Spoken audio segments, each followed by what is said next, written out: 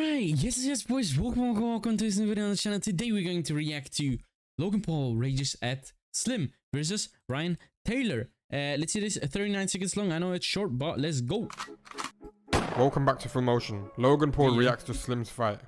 Oh! Nice shot. That's the hitman in the flesh.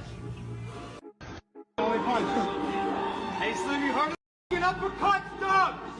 Don't fucking uppercut, Slim! Now Logan did say throw an uppercut, which worked for him when he fought JJ, and I do think it would have worked for Slim as well, because when Ryan came in, he came in with his head down, so an uppercut would have been the perfect punch. But let me know what you guys think. If Logan fought Slim, would he beat him? And who do you think Logan will fight in January? Comment below, and also please remember to like and subscribe for more updates. Until next time, peace. Yeah, man, what a video. Great video.